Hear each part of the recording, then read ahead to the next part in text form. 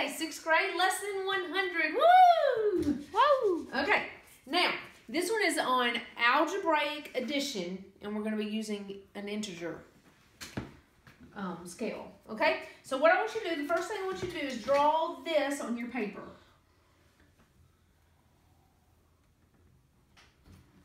Draw a line, and I'm going to put a middle mark, 0, and then I'm going to go to about, let me see,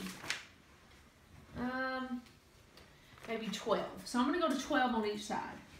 1, 2, 3, 4, 6, 7, 8, 9, 10, 11, 12. And 12 on this side. 1, 2, 3, 4, 5, 6, 7, 8, 9, 10, 11, 12.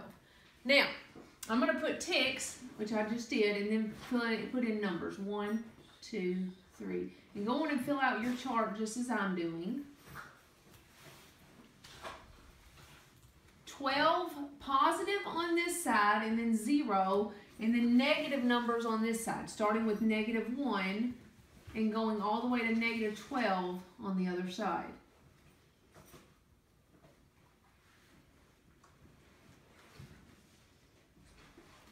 Okay?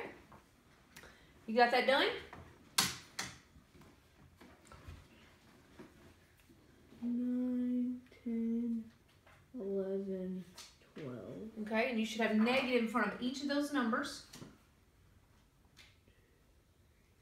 4, 5, 6, 7, 8, 9, 10, 11. Maybe Okay. a little bunched up because you're Yeah. such small paper. All right. Okay, now I'm going to leave this chart for just a minute, and we're going to go down here for just a second, and I'm going to draw a thermometer. You don't actually have to draw this on your paper.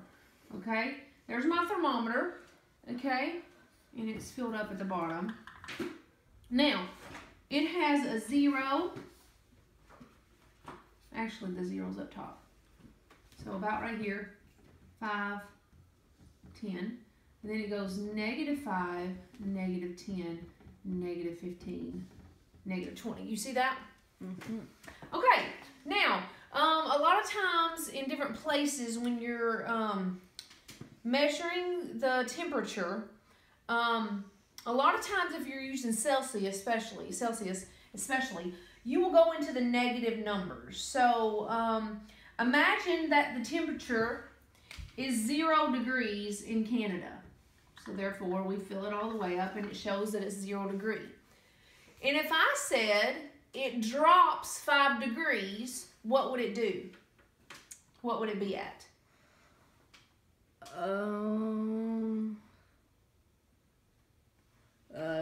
-5. Yep. If I tell you it drops 5 degrees, drops means it goes down 5 degrees. If I said it drops 10 degrees, then obviously it would go down to 10, -10, right? Does that make sense in your brain how that works? Mm-hmm. Okay. Well, it's the same way with negative numbers, okay?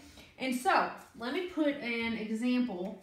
Let's do this real quick. Let's say that the degrees was -5. So I'm going to draw my little chart right here real quick to right here. See that? They told me it was -5 degrees in Canada. And then I told you that it dropped -5 more degrees. So we're going to put plus, it dropped another -5. Okay. So we drop another -5. What's it going to be? -10. You're exactly right. So what do you see? Is that you're going to add up these numbers, the 5 and the 5. See that? Mm-hmm. To get 10. Okay? And obviously, since we're working with negative numbers, it would make it -10. You see that? Now, let's go up to the chart above, and this will make even more sense. Okay? So, for example, write this on your paper. +8. I just put a +8 or a +8. Plus a -5. Okay? A +8 plus a -5. So what I want you to do is, what that means is, we start at the 0, and they're telling me to go +8. So what you're going to do is go to the right. Watch what I'm going to do. 1, 2, 3, 4, 5, 6, 7, 8. And I'm going to hold my finger there. because I just went positive 8. You see that? Mm-hmm. Okay, plus a negative 5. And negatives mean you go to the left. Okay. Positives mean you go to the right. So I went to the right 8 spots. And now I'm going to go to the left 5 spots. 1, 2, 3, 4, 5. And what do we land on?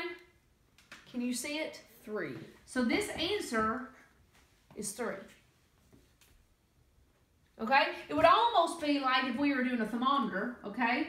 If I said we went up 8 degrees, okay, 8, and then we went down 5 degrees, 1, 2, 3, 4, 5, we would land at 3, positive 3, okay, because it didn't go under the 0.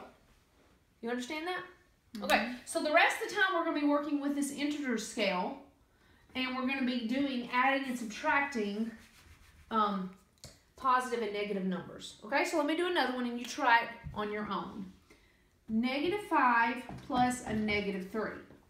Okay, you tell me what to do with my finger. Negative 5 plus negative 3. Tell me what to do. So you go back 5. Which way? Negative. Okay, like left. Yeah. 1, 2, 3, 4, 5. Plus negative 3, I think it'd be 6, 7, 8. So because it's negative, you're going to, this means go to the left, negatives do. So we're going to go left 3 more, 1, 2, 3. And what's my answer? Negative 8. Negative 8. Very good. You understand how we do that? Mm-hmm. All right. Okay, let's do another one. Negative 6 plus, now a lot of times if there's not a positive, that plus sign, you can just assume it means positive. Okay, so we have a negative 6 plus a positive 6. So help me out. I started 0, and I'm going to do what first? I'm going to go what? It'd just be 0. Yes, it would. So I would go 1, 2, 3, 4, 5, 6. Then positive 6 means I go to the right. 1, 2, 3, 4, 5, 6. And my answer is going to be 0. Good job figuring that out. Okay? Now, a few more and then you're done. All right? This is what they tell me. Find the opposite of each number. Okay? So what do you think the opposite of 3 is? 6. Negative 3. Yeah. Does that make sense? Yeah. I get The opposite of positive 6 is? Negative 6. The opposite of negative 7 is? Positive 7. Very good. You got it. Figured it out. Good job. Okay, so when I tell you to find the opposite of something, that's what I want you to do. Okay? And so, this is going to get a little confusing. Okay. Okay? When you're working with algebraic, this is a big word, addition. Okay? I want you to look at this problem. Negative 10 minus a negative 6. Now stay with me because this looks a little confusing.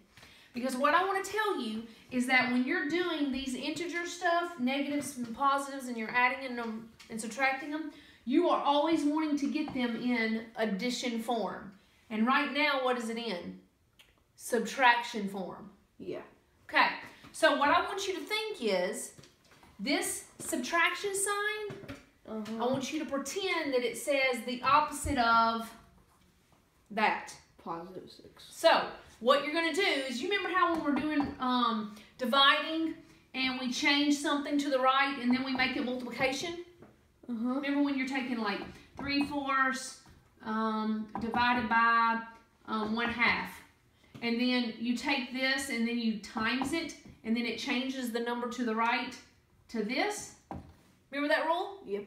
It's kind of like that rule in that if you see a minus, you can't minus negative and positive numbers. You have to plus them.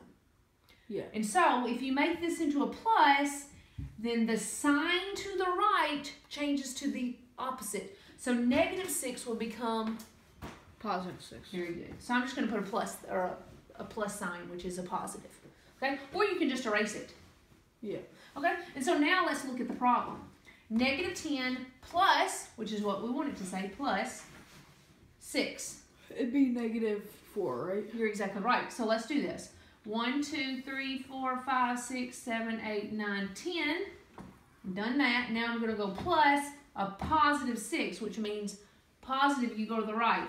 1, 2, 3, 4, 5, 6. And what do you see our answer is? Negative 4. Excellent job.